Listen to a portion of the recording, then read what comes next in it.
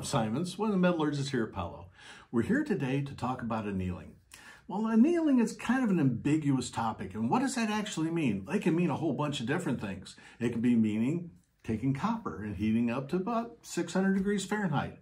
It could be taking a stainless steel and heating it up to about 1950 Fahrenheit. So you have this big, huge band on what annealing can mean.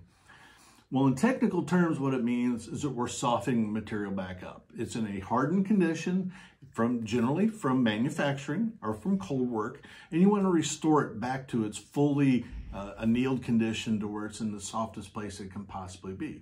It could be that it's a forming, and going through that forming operation, we'll cold work it, and we'll harden it up, and it just can't get that last forming operation in there. And at that point, you would do a process anneal to soften that material up so they can form it more. So there's a lot of different meanings on what the term annealing can actually mean. But technical terms, it just means that you're softening the material up.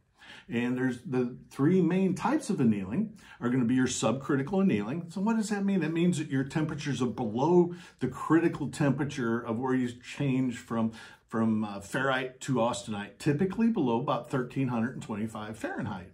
There can be an intercritical annealing. That's where you're annealing it before it's completely austenitic.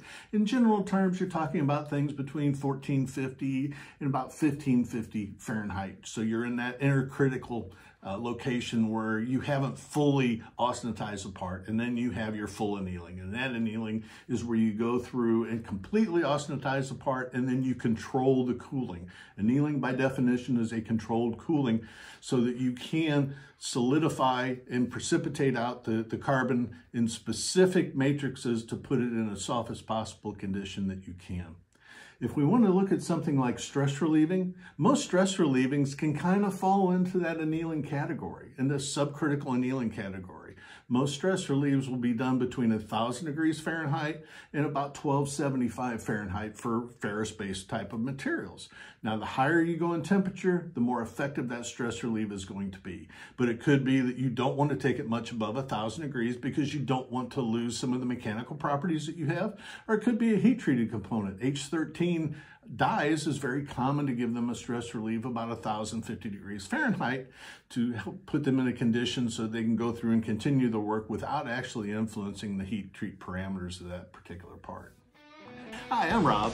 Thank you very much for watching. If you want to know more about this subject, please feel free to reach out to us.